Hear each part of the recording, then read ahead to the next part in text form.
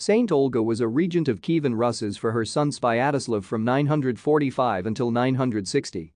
Due to the imperfect transliteration between Old East Slavic and the English language, the name Olga is synonymous with Olha.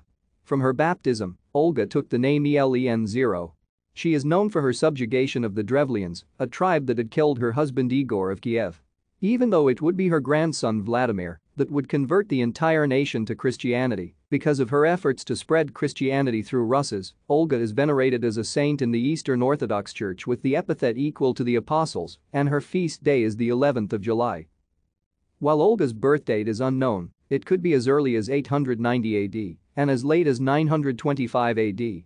According to the primary chronicle, Olga was born and lived in Pskov.